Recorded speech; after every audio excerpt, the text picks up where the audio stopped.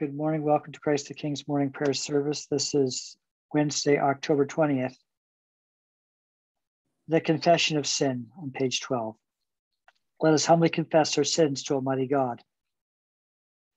Almighty and most merciful Father, we have erred and strayed from your ways like lost sheep. We have followed too much the devices and desires of our own hearts. We have offended against your holy laws. We have left undone those things which we ought to have done. We have done those things which we ought not to have done. Apart from your grace, there is no health in us. O Lord, have mercy upon us. Spare those who confess their faults. Restore those who are penitent, according to your promises, declared to all people in Christ Jesus our Lord. And grant, O most merciful Father, for his sake, that we may now live a godly, righteous, and sober life, to the glory of your holy name. Amen. The Almighty and merciful Lord grant you absolution and remission of all your sins, true repentance, amendment of life, and the grace and consolation of his Holy Spirit. Amen. Amen. O Lord, open our lips. And our mouth shall proclaim your praise. O God, make speed to save us. O Lord, make haste to help us. Glory be to the Father, and to the Son, and to the Holy Spirit. As it was in the beginning, is now, and ever shall be, world without end. Amen. Praise the Lord. The Lord's name be praised. The Jubilate in page 15. O be joyful in the Lord, all you lands. Serve the Lord with gladness, and come before his presence with a song. Be assured that the Lord, he is God. It is he that has made us, and not we ourselves. We are his people, and the sheep of his pasture. O go your way into his gates with thanksgiving, and into his courts with praise. Be thankful unto him, and speak good of his name. For the Lord is gracious, his mercy is everlasting, and his truth endures from generation to generation. We'll now have the Psalm reading and the New Testament reading. The Psalm appointed for today is Psalm 119, verses 129 through 152. It can be found on page 436 of the Book of Common Prayer. Your testimonies are wonderful. Therefore does my soul keep them. When your word goes forth, it gives light. And understanding to the simple. I opened my mouth and drew in my breath. For my delight was in your commandments. Oh, look upon me and be merciful unto me. As you always do for those who love your name. Order my steps according to your word. And so shall no wickedness have dominion over me. Oh, deliver me from those who deal wrongfully. And so shall I keep your commandments. Show the light of your countenance upon your servant. And teach me your statutes. My eyes gush out water. Because of those who do not keep your law. Righteous are you, O Lord. And true are your judgments. The testimonies that you have commanded are exceedingly righteous and true. My zeal has even consumed me. Because my enemies have forgotten your words. Your word is tested to the uttermost. And therefore your servant loves it. I am small and of no reputation. Yet I do not forget your commandments. Your righteousness is an everlasting righteousness. And your law is the truth. Trouble and heaviness have taken hold of me. Yet my delight is in your commandments. The righteousness of your testimonies is everlasting. Oh, grant me understanding, and I shall live. I call with my whole heart. Hear me, O Lord, I will keep your statutes. Even unto you do I call. Help me, and I shall keep your testimonies. Early in the morning do I cry unto you. For in your word is my trust. My eyes open before the night watches. That I may meditate on your words. Hear my voice, O Lord, according to your loving kindness. Give me life according to your judgments. They draw nigh, who in malice persecute me. And are far from your law. Be near at hand, O Lord. For all your commandments are true. Concerning your testimonies, I have known long ago. That you have founded them forever. Glory be to the Father, and to the Son, and to the Holy Spirit. As it was in the beginning, is now, and ever shall be, world without end. Amen. The reading today is from Acts, a reading from the Acts of the Apostles, beginning with the first chapter, the first verse. The promise of the Holy Spirit. In the first book, O Theophilus, I have dealt with all that Jesus began to do and teach, until the day when he was taken up, after he had given commands through the Holy Spirit to the apostles whom he had chosen. He presented himself alive to them after his suffering by many proofs, appearing to them during 40 days and speaking about the kingdom of God. And while staying with them, he ordered them not to depart from Jerusalem, but to wait for the promise of the Father, which he said, you heard from me. For John baptized with water, but you will be baptized with the Holy Spirit not many days from now. The Ascension. So when they had come together, they asked him, Lord, will you at this time restore the kingdom to Israel? He said to them, it is not for you to know times or seasons that the Father has fixed by his own authority, but you will receive power when the Holy Spirit has come upon you, and you will be my witnesses in Jerusalem and in all Judea and Samaria and to the ends of the earth. When he had said these things, as they were looking on, he was lifted up, and a cloud took him out of sight. And while they were gazing into heaven as he went, behold, two men stood by them in white robes, and said, Men of Galilee, why do you stand looking into heaven? This Jesus, who was taken up from you into heaven, will come in the same way as you saw him go into heaven. Matthias chosen to replace Judas.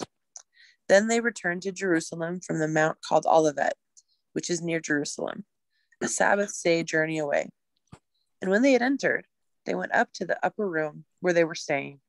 Peter and John and James and Andrew, Philip and Thomas, Bartholomew and Matthew, James the son of Alphaeus, and Simon the Zealot, and Judas the son of James.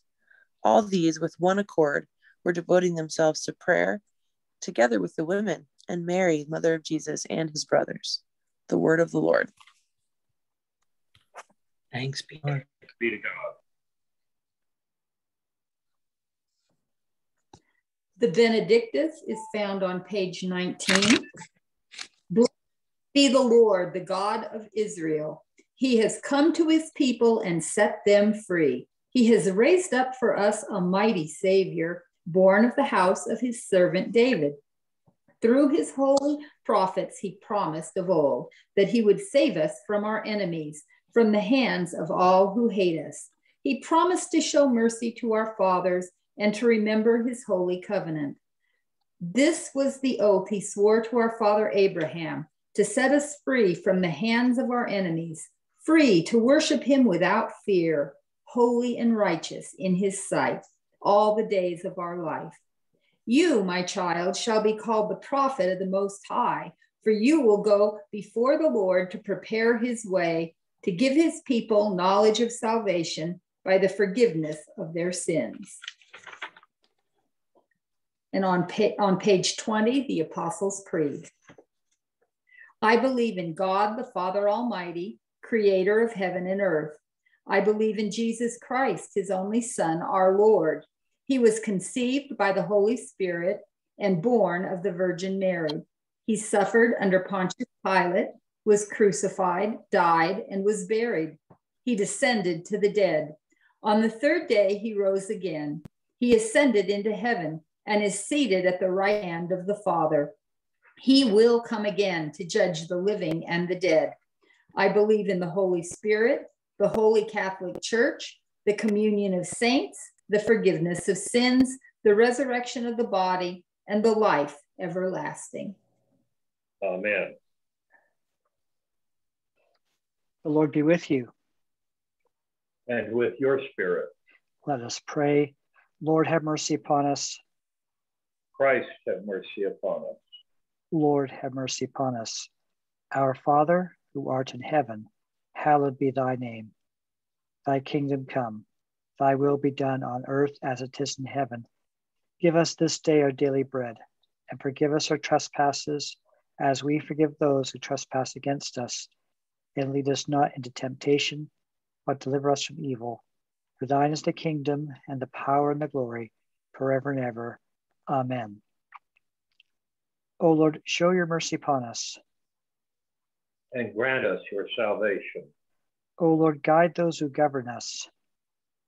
And lead us in the ways of justice and truth. Clothe your ministers with righteousness.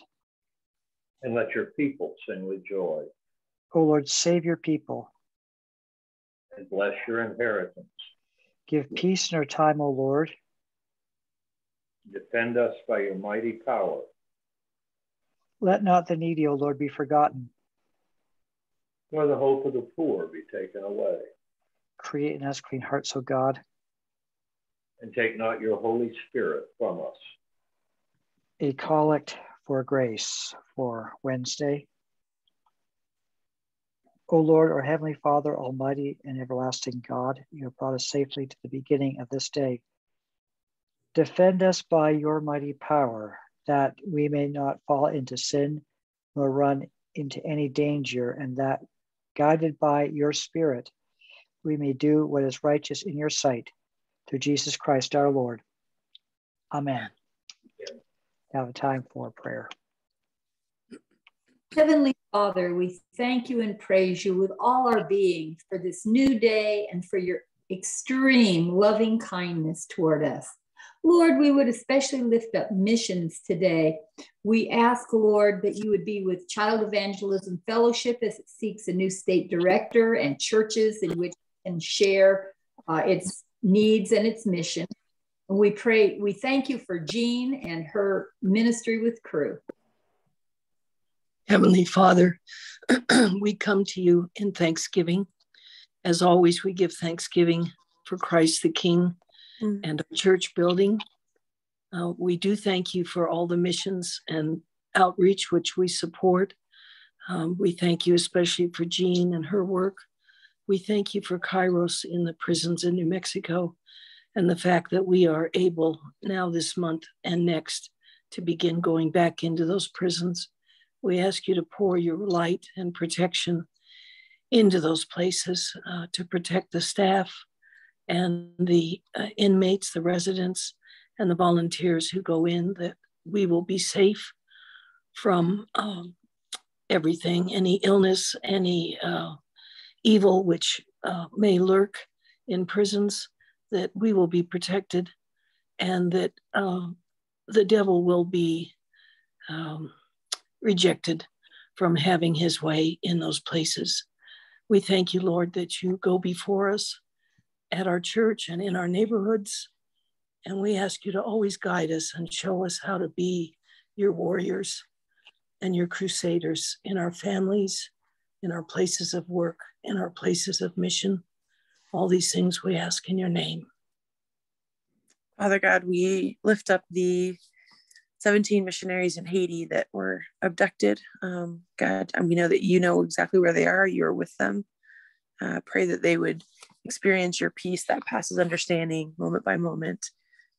Regardless of the circumstances, I pray that they would glorify you. Pray that they would even love their captors and show your love to them, Father. Pray that you'd use this situation for your glory. Pray that you just encourage them right now, Father. Also just rejoice with you over Archbishop Ben Kwashi in Nigeria, who is in remission now from cancer. Praise you for that. Pray you'd continue his ministry and continue the work that you're doing there. Praise in Jock, throughout the country of Nigeria. Would you show your love, especially to those from Muslim backgrounds? Thank you for what you're doing in that realm right now, Father.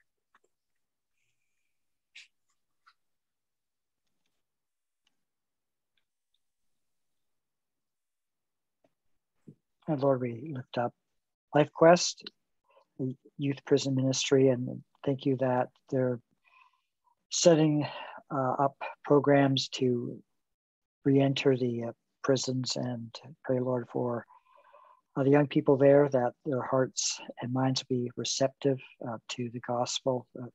Prison is the end for them, that with you, Lord, that it can serve as a beginning of their life with you, and a life of meaning and purpose and hope. And pray for the volunteers, the staff members, and ask you to bless them.